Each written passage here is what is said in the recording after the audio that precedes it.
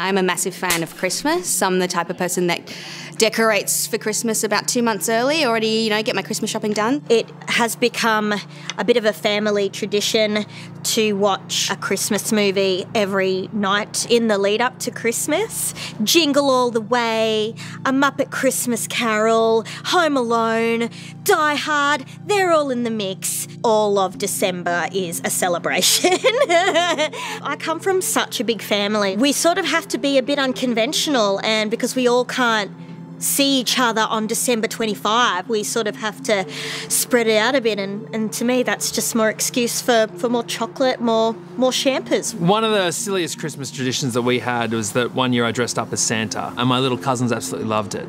And then the next year my dad was like, you should dress up as Santa. The kids loved it, and so I did. But Dad kind of is still like, hey, remember that time you dressed up as Santa? You should dress up like Santa. And I'm kind of like, Dad, the kids are like 22 years old now. My cousins who loved it are like full-grown adults with proper jobs and like their own places to live. I don't know whether they're going to buy the pillow under the shirt shtick again. I love the feeling of when I go down the stairs, because our bedrooms are up. Only when I get to the very bottom I can see that there's a bunch of presents under the Christmas tree. Me and my sister opened our presents before anybody woke up because we were so impatient.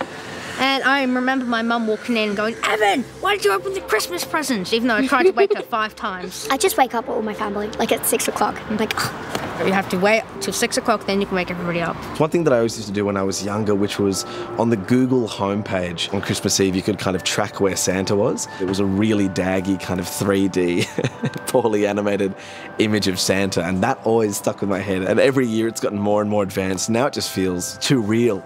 I like the little 3D, terrible 90s style. One of the daggest Australian Christmas traditions I know is probably who can do the best bomb dive in the pool. We don't have snow in Australia at Christmas time. We're in the middle of summer. And of course, for people living overseas, they're going to see a Christmas which is very hot.